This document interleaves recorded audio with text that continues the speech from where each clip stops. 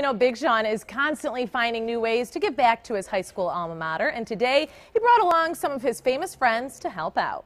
The rapper hosted a panel discussion with some of the cast and crew of the upcoming movie Straight Outta Compton, which tells the story of the popular rap group from the 80s, NWA. Former member Ice Cube, who served as a producer on the film, was on hand and talked about his love for the city of Detroit.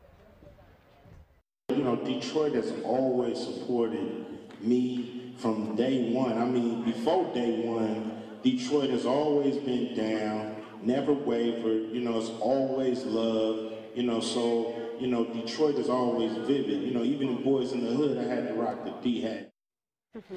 Coming up on Action News at 5, I'll have more from the panel discussion, which also included Ice Cube's son, O'Shea Jackson Jr., who plays his famous father in the movie. You'll hear what he had to say about working hard to get the role, how it wasn't just handed to him, and you'll also hear what Big Sean had to say about being inspired to make his own film right here in the city of Detroit. Ooh. How special he for was all just those here kids. Not too long ago. Yeah, he really is June. giving back a lot. Yeah, in June he unveiled the Sean Anderson recording studio at Cast Tech, so it just goes to show how devoted he is to constantly giving back to not only Cast Tech, but the city of Detroit. That's great. We look forward to more later. Aaron, Absolutely. Thank you so much.